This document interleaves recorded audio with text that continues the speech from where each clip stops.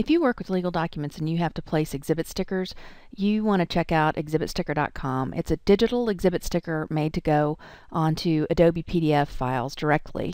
And we just wanted to show you, take a quick minute to show you how it works. The product that we use is called the All-in-One, and it lets you type in any title, any prefix, any starting number, starting letter, or you can manually override the auto-incrementing feature of this really cool stamp.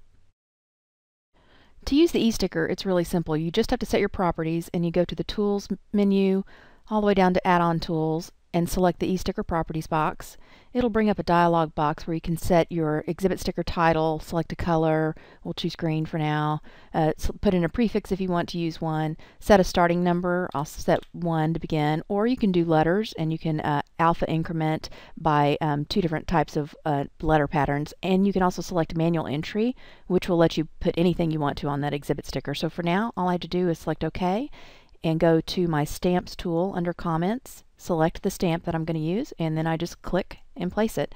And every time I place that stamp from now on, it's going to auto increment to the next number or letter value unless I manually override. We have another video that will show you in depth how to use all the features of the e-sticker.